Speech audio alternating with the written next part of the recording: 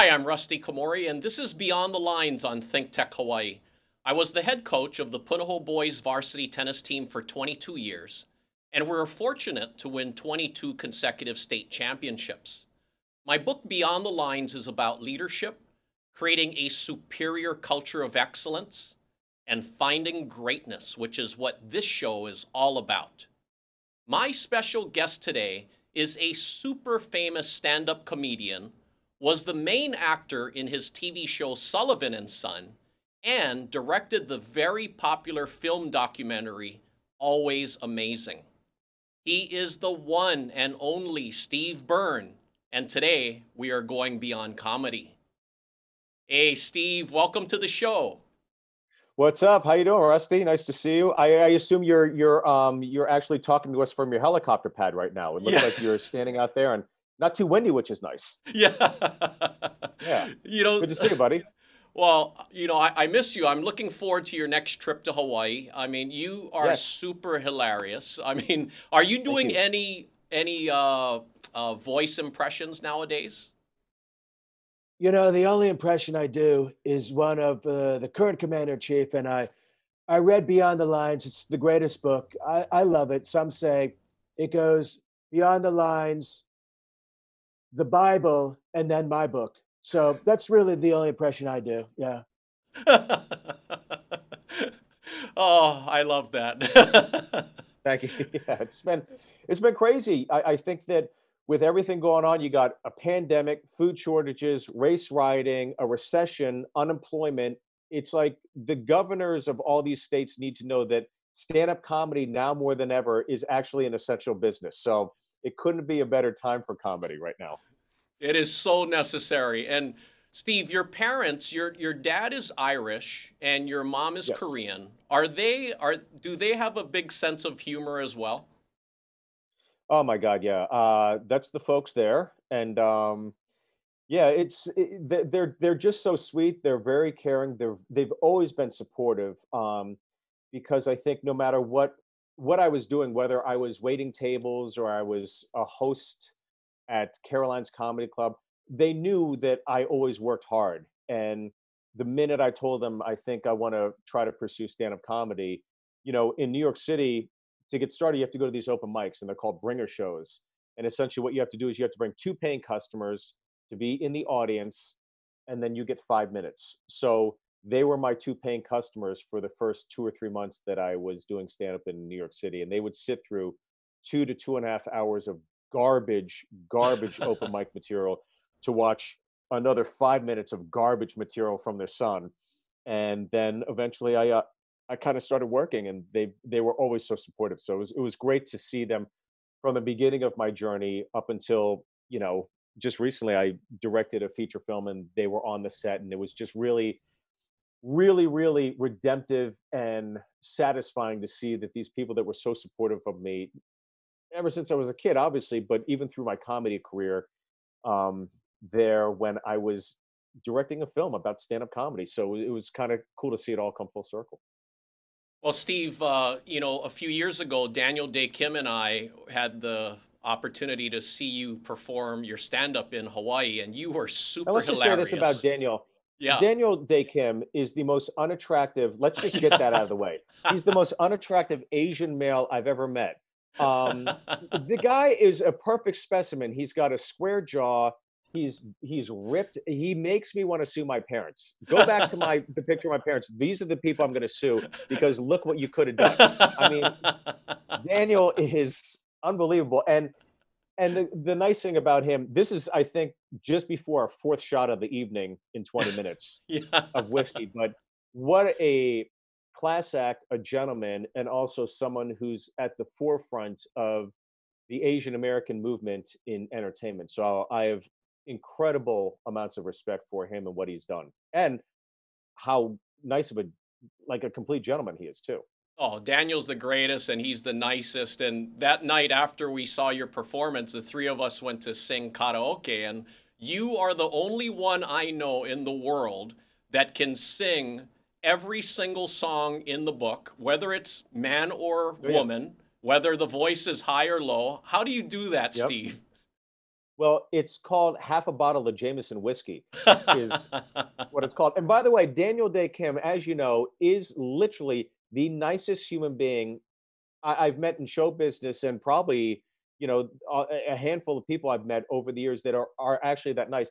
And I know for a fact in his basement he dresses up like a Nazi uniform. I know he dresses. There's got to be something wrong with this guy. There's something.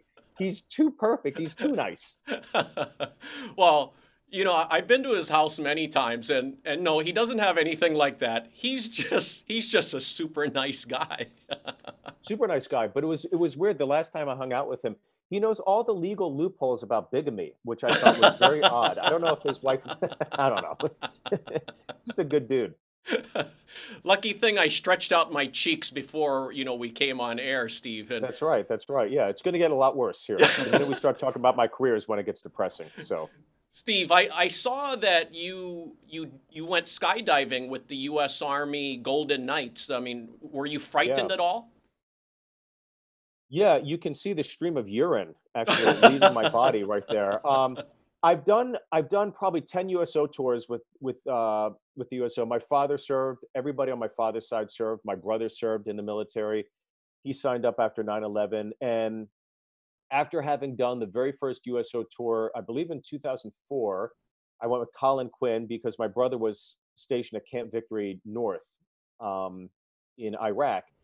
And once I saw, what a forward operating base is, once I saw the conditions in which these soldiers are living under, and also understanding that they're sacrificing birthdays, holidays, Christmases, first walks, first kisses with their children and their family. You tend to forget how you could take for granted a service member.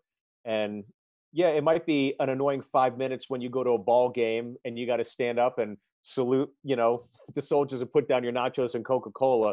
But I'm telling you, once you go over and you see the conditions, especially in wartime, I was absolutely blown away. And just I've had a great partnership with the USO in terms of trying to do everything I can to show support and bring smiles and get their minds off of the heaviness of sometimes the situations that they're in. I've been to the Middle East countless times, and they're some of the best shows I've ever done as well. And so when I was offered the opportunity to jump out of a plane, it was absolutely nerve wracking, very scary. But you're tethered to these men and women that are professionals, and they know exactly what they're doing, and you couldn't have felt safer. It was great. It's so good of you to really perform for them. And Steve, my books. I have my new book, Beyond the Game, that I need to send to you, and it's about achieving and sustaining success, which is Sure. something you know all about, and it's also about finding your passion. And I want to Mhm. know, when and how did you find your passion for stand-up comedy? Well, Rusty, I think it's a great question because I think everybody, when you're a kid in high school doodling, or you're in college and you're bored and the professor's talking, or you're sitting in a cubicle and you're daydreaming, right? I think you go to a place where you think, oh, God, I just wish I could do that. And I never had that. What I had was, I think sometimes people know what their fate is and pursue it. And sometimes the fate sits in the back of your head and you don't pursue it, but it's always a dream and it becomes a what if. Well, I think every now and then, for certain people like me, your fate finds you. And the reason I say that is because I graduated at Kent State University in Ohio. My father had gotten transferred to New York City, and I asked my parents if I could just crash with them on the couch and experience New York City. And they said, of course, after college. So I'm 22. I pack everything up in my car. I moved to New York City. The first day I say, I'm not coming home till I get a job. And I walked all along Broadway, 86th Street. I started all the way down to 50th and Broadway. And I applied to every restaurant, store, shop I could find on Broadway. And the last place I entered was Caroline's Comedy Club. And the manager happened to be at the host stand. I said, I'm looking for a job. I will do anything. He said, great, fill this out, come back tomorrow. And I started working at a comedy club. And I saw all these young comics doing what they do best, especially in the New York scene. And I just thought, I think I can do that. And the minute I did it, I did an open mic at Stand Up New York, September 30th, 1997. I remember the date. And doing stand up for the first time was like the first time I had sexual intercourse. It was quick. I cried afterwards and I couldn't wait to do it again. And I was hooked. And so that's how it started for me. I think I found my fate and I just knew I'm going to do this the rest of my life. If I never make a dime doing it, I don't care. I know I'm made to do this. And fate found me. Well, I mean, it's amazing. I mean, you make it look so effortless when you're on stage. And Steve, I want to ask you, what's the funniest thing? What's one of the funniest things that you've seen during one of your stand-up performances? I mean, countless things I've seen that have made me genuinely laugh. And a lot of times it's kind of like when you're, I was just in Washington, D.C., and I was with Pete Davidson was doing the show after me. And so I was doing the show, and then Colin Jost, who's on Weekend Update on SNL, was in town doing a college. And Colin and I are really great friends. And I'd met Pete a handful of times. The three of us, well, Colin and I decided let's just storm Pete Davidson's show and grab two cordless mics. And we went up and we had an absolute blast. And I laughed so hard during that show from the interactions and the improv and how quick everybody was. That selfishly as a comedian made me laugh. But as a comic, if I was to sit down and see something, I do a thing called Sausage Party at the end of my shows where I create a boy band. Yeah. And this happened recently. I laughed so hard. This guy came out and he kind of stretched in front of the girl because each guy at the end of your routine, you're supposed to dance or give the girl a lap dance. And he stretched in front of the girl and then he put his hand up and he went to kick. And what he was trying to do was kick his head over the girl's head, spin around and do a dance move. Instead, he kicked her right in the side of the head and she went down to the ground. And I fell to the ground immediately and I was crying. I was in a fetal position. I was laughing so hard. And then the girl stood up and went like this. She went, "I'm okay." And she sat back down in the chair and the whole place went crazy. And then the last guy that danced for her went overboard. And it was just one of those shows where it just kind of like the laughs built upon the laughs upon the laughs. And it was so funny. The audience standing ovation after that it was crazy because they were just so caught up in the excitement. And again, I think it's the impulsiveness of understanding that you couldn't plan that. Nobody could have planned it. And everybody just took it and went for it. It was great. Steve, your show Sullivan Son aired for 3 seasons, and I absolutely loved it. And what were you most proud of about your TV show? Well, I was most proud of that I was the second Asian American lead ever to have a sitcom on television. I was really proud of that. And I was really proud of the fact that this is why you move to Hollywood, right? You move to Hollywood in the hopes that you can create something, facilitate it, and actually make it happen. So I was very, very proud of that. What I wasn't happy with was the lack of acknowledgement in the mainstream media, and even I think in the Asian American community, that they never embraced the show as the second Asian American television show since Margaret Cho to be on the air more than a handful of episodes. That to me was heartbreaking. And what I found out as the years went on is that there are, as you know, Rusty, there are members in the Asian American community, I think probably a majority, that don't feel that I am an Asian American. I may be of Asian heritage with my mother, but because I am a Hapa like yourself, there's a lot of people within that community that didn't feel it necessary to be supportive of the show or write about the show or get anything in the media about the show. So everything we did was solely on our own. We didn't get much support from the network because we were a summer show, 10 episodes, and we were the highest originally rated show on TBS, even at the time that we were canceled. So had the president stayed, the old president stayed, we would have been renewed and been on the air for many more seasons. But with regime changes, those things happen. But I was very proud of what we accomplished. But again, it was bittersweet in the fact that, you have a lot of these mainstream media personalities that will write and be at the forefront of the Asian American community and feel like we need to support, we need to support Crazy Rich Asians. We need to support fresh off the boat, but we never got that support. And that to me was really, really heartbreaking. Yeah, no, I can see that. And I know you're very proud when you directed the film documentary Always Amazing, and I watched it, and Yes. you are Thank you. right. I mean, The Amazing Jonathan, I mean, I recommend everybody to see this. What compelled you to direct this documentary? Well, first off, thank you for watching it and your kind words. Now I feel guilty for not having read your book. So thanks for that. But I will read it when I get it. But what compelled me is that it's a great story. Without a great story, why even bother doing it, right? So if you're interested, if you're watching this, go to YouTube, type in Always Amazing. You can watch it. And here's the pitch. Jonathan was the second guy I ever opened for while I was on the road. And ever since then, I always got along with him. And anytime I came out to Los Angeles, he opened the doors for me and let me stay with him. I came out to Vegas, I'd see his show, he'd get me a hotel room. Just a really great, supportive guy to me as a young comic. And essentially, he's given this terminal diagnosis. You have a year to live, cardiomyopathy, a degradation of his heart, and he resigns to passing away. And he outlives the doctor's expectations by 2 to 3 years and decides, I'm tired of waiting to die. I want to do what I was destined to do and born to do, and that's perform. So he makes a comeback tour, 3 shows, and he goes back. So that was the impetus for me to do the story. But the heart and soul of the story is that when Jonathan was touring, he met a girl in Australia and go back year after year. And he was an international act, but he met this kid, Joel Osborne, who was 12 years old at the time.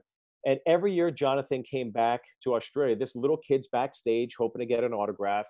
And he just pals around. And Jonathan takes him under his wing, gives him responsibilities.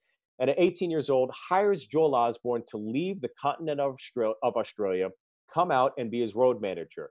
Now you have an 18-year-old kid, fresh out of high school, who is the road manager for a drug addict in Las Vegas, and he's responsible for him. So Joel saw Jonathan through a suicide attempt, the perils of Vegas, drug addiction, got his life on track, and he says, okay, you're good now. Joel goes to Australia, takes everything he learned from Jonathan, becomes a comedian on his own. And when Jonathan decides to come back to the stage for one last round of shows, Joel Osborne comes back to open for him. And so I saw the whole film play out in full circle, and I thought, I know the story beats, I know how to do this. And it was just a matter of me calling him up and saying, hey, can I make a documentary about you? And he said, absolutely. And the most gratifying part of it all was the first time I screened it for him, the final version in his screening room. He looked at me and he said, I love it. And he got up and walked out. And I knew he was composing himself because he's literally watching his legacy play out in front of him. And to me, whether I made $1 or $0 on this film, that to me was worth more than anything. So it was very, very gratifying and satisfying to get to do that film. Well, I'm glad you did it, and I loved it. And are you working on any more films? I'm working on. I'm actually working on my first book. It's called Beyond the Lines of Lines. So I know there's a book out there that's in competition with this, but no, I'm actually so when Sullivan and Son got canceled, I had a lot of time on my hands, and I was offered a role on a television show, and I just didn't want to do it, and I probably should have, but I didn't because I just wanted to get quiet and think about what I really wanted to do next. And so I did the Jonathan doc kind of as a hobby, just with sweat equity, wondering, can I make a movie? So I did that. And while I was doing it, I was writing a film about my early years in stand-up. And it was called The Opening Act. And it was about a kid's very first time ever going on the road to a professional A-list comedy club like the Improv Comedy Club chain. So I wrote this thing as an exercise just to see if I could write a feature film. And I did it. I turned it into my good friend Vince Vaughn. I said, would you mind taking a look at this and tell me if I'm crazy or what I could learn to make it better? And he called me about 2 months later. He said, I think we can make this. And I was looking for advice or just notes. I didn't think we are going to actually make the thing. But lo and behold, we made it. And while we were making it, before we made it, when we got the financing, he said, look, do you want to be in it? And I said, well, I'm too old to be the MC and feature, and I'm too young to be the headliner. So I'm just happy that it's being made. He said, well, why don't you direct it? It's your story. And I said, okay. Not thinking once again how much responsibility directing a film ensues. So I was in over my head, but I had great partners and producers with Vince Vaughn and Peter Billingsley. And I think we've got the most authentic, best film that's ever been done about stand-up comedy and what it takes to be a comedian and what it takes, especially when you're starting off, to pursue a goal or a dream. And his happens to be stand-up comedy. Oh, I'm super excited for it to come out and totally looking forward to seeing it. And I want to ask you, Steve, one of your longtime friends is Kevin Hart. What makes him so good at, doing what he does? Well, I would say this. Kevin and I started together in New York City. Now, since he's become huge, I haven't seen him in years. So let me just preface this by, we're not like blood brothers pricking thumbs in front of a fireplace and taking vows with each other. But I will say that Kevin and I started together in New York City. I spent my first 7 years in New York, and I know that Kevin was still there as well. Around my seventh year is when he started booking like little things in movies here and there. Here's what I do know about Kevin. I'm not shocked at all by his success because that guy grinded so hard. And I consider myself someone who worked really hard. I worked really hard at getting on stage and being a comic. Kevin worked really hard at being a great comic, but also networking to give himself the opportunities to be in television and film. Whereas I was a little more focused on the art form of stand-up comedy. He wanted to be a star, and look what he's done. It's unbelievable what he's accomplished, and it's like when you see somebody like that, you think, oh my God, this guy's got it. That guy, even now, I guarantee he's working twice as hard because even once you get your foot in the door, you know how hard it is to be Tom Cruise, how hard it is to be Will Smith, to stay relevant for decades. That is a whole different level of work ethic that I think people take for granted. People think, oh, he's just getting another film. No, he's got to get the right film. He's got to get consistently the right projects to stay relevant because one, two, three bad bombs in a row, and they're going to write you off. And next thing you know, you're doing video on demand films and you lose your cachet. So I think that there's anybody who's at the top that sustained that amount of relevance, they're working and earning every second of it. What are your thoughts and insights about your other friend Ken Jeong? Ken Jeong, what can I say about Ken Jeong? I love Ken. Ken is somebody that was, he takes, I know he's goofy. I know he's very animated in his, he goes from 0 to 60 in characterizations, but I know that he takes the art form of acting and performance extremely seriously. He's a very dedicated performer, and he's somebody that's going to go over the lines. Even to this day, he'll hire a coach to go over lines with him. And you think with his education and experience and resume that you don't need a coach. You know what you're doing now. He has again, another, he's shooting for excellence. I think everything he does. So somebody, again, I'm not surprised by how successful he's been because of his work ethic. Well, I like that insight because all of you guys have that superior culture of excellence that I talk about, and that's why you guys are so successful. And I also want to get your thoughts about your. I just want to share one thought about Ken yeah. Jeong because sometimes we say Ken Jeong, somebody at home might not know who Ken Jeong is. Okay. So I just want to let you know, Ken Jeong is the gentleman that jumped out of the trunk of the car in The Hangover, and a lot of people feel that's when he made his leap to stardom. I always felt like that was the moment we realized that he took Asians back another 4.5 inches. Yeah.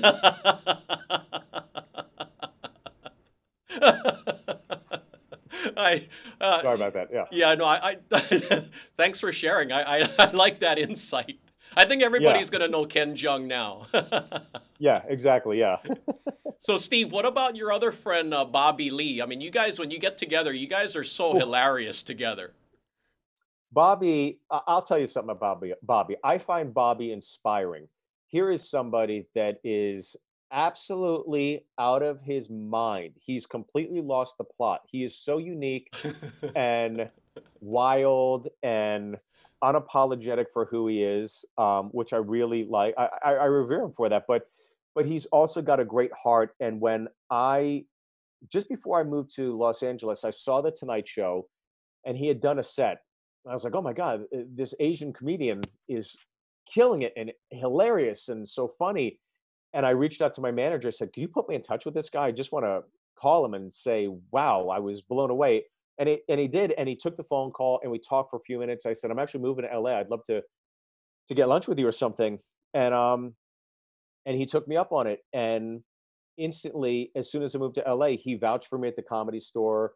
He put me on Mad TV once or twice. He did the same thing with Ken Jeong. He was very, very instrumental in Ken Jeong's resume at the very beginning of Ken's life, because Ken was in like at least 20 Mad TV sketches that Bobby Lee put him in. So Bobby is not competitive. He's very, very inclusive. He's somebody that's going to keep climbing up the mountain, but continue to look behind him and help pull people up instead of just looking to get to the plateau by himself.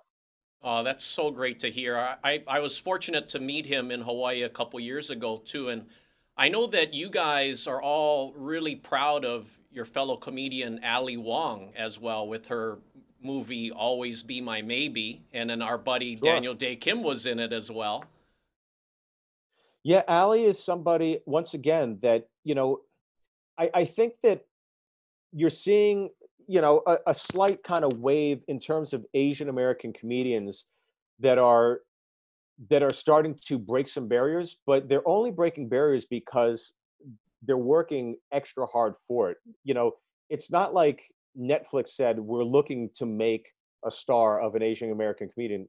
Ali's somebody that's working hard all day. She's a mom as well. She's very dedicated to her family, but she's going to the Comedy Store, 3 or 4 nights a week on a Monday to do 15 minutes at 9:15. It's like, if anybody doesn't have to do it, it's her. But once again, that's the standard of excellence that it takes. So you're seeing a recurring theme here where the people that are successful for a reason, because they're doing what it takes to stay relevant, to stay well educated, to stay on top of their game and not get complacent in their job. And there's a reason you're going to hear about her for years to come. Same with Kem Jung and same with Bobby Lee. As long as Bobby Lee keeps his clothes on, we'll be in good shape. Yeah. Hey, you're keeping your clothes on nowadays, right? Yo, yeah, yeah. I'm 45. I don't have the metabolism of an 8-year-old anymore. So things are starting to fall apart, as they say, Rusty. For Hey, sure. Steve, I want to thank you for taking time to be on my show today. I mean, and sharing the insights about, that culture of excellence and having those high standards. I mean, it's really great insights from you.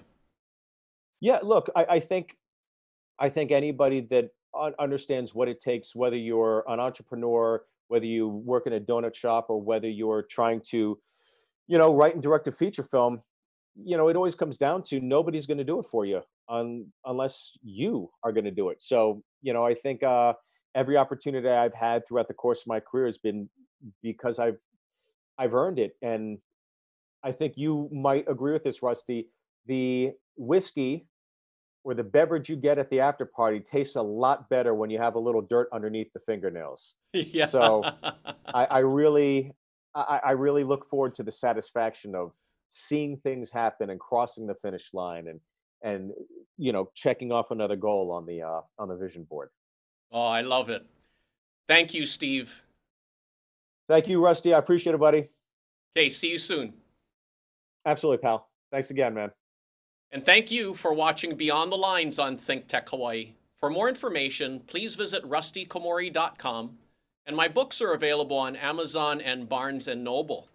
I hope that Steve and I will inspire you to create your own superior culture of excellence and to find your greatness and help others find theirs. Aloha.